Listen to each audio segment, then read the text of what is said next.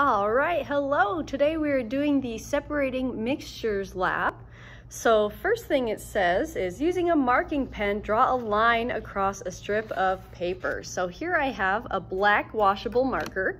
Washable works the best. So I have my black marker and I drew a nice thick line across my paper towel. So what I'm gonna do is in my glass, I'm going to put some rubbing alcohol, but first I need my goggles on. You don't want to get this in your eyes. Okay, so I'm gonna pour some rubbing alcohol into it. Just a little bit, enough to cover the bottom. So, not too much. Okay, so then what I'm gonna do next is just put my paper towel in there and let it hang out for a minute.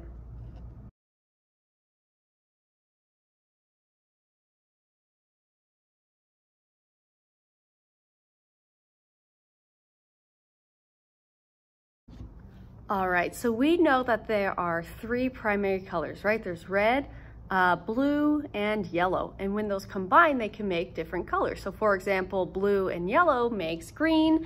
And as we can see, here is what our black looks like. So it looks like there's a lot of browns. If I would have left that longer, it might have separated some more. A lot of blue, a little bit of pink in there. So black as a color is a mixture. So what we did with the alcohol was separated that mixture out.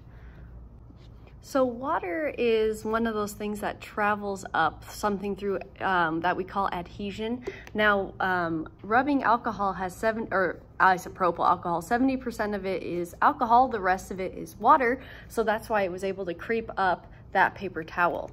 Now, what I want you guys to do is answer the follow-up questions.